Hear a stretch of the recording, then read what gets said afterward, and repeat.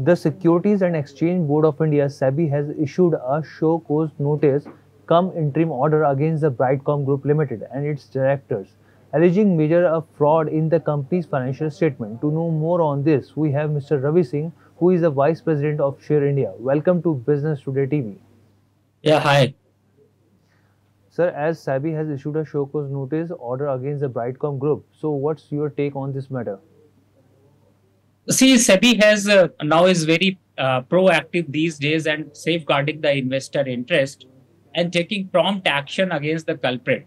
Such type of actions are building confidence among the investor. However, investor must also always keep on eye the fundamental of companies they are investing in timely, and if any activity is suspicious, then take exit is required. As you know that the Brightcom group has manipulated these all the account statements and balance sheets. That's why SEBI has taken the decision. So I think in future, this type of companies, or maybe SEBI can also keep on eye these type of companies that they are manipulated the account, they are manipulated the stocks, because you know very well that stock was traded at in 2018 at 1 rupees 60 paisa, made a high of 120 rupees, and again is a 15.45 rupees. So the investor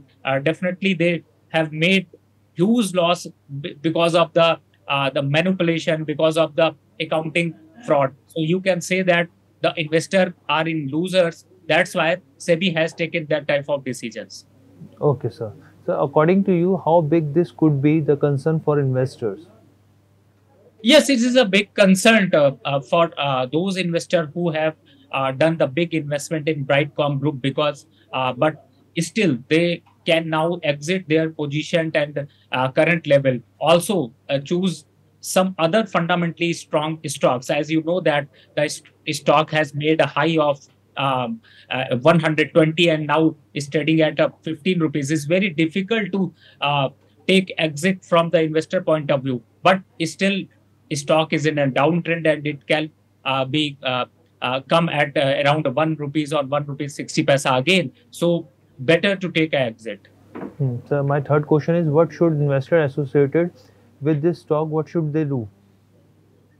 See, domestic investor must keep on mind investing. They are choosing any company and should have a strong base their own country, like this India, and in this case, what happened in the Brightcom was growing basis because of the foreign acquisitions. Their domestic base was not strong. Also, when price of a stock was increasing, the promoter our exit and taking the and sell of their stocks about to 90%, and till March stake was there the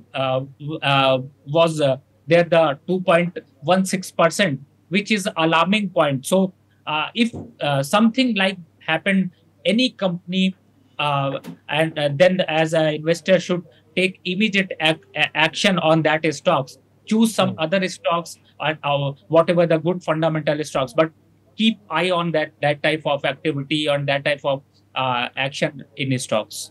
Okay, my last question to you, please share the key points how investors should learn from this situation and be safe from such a mess.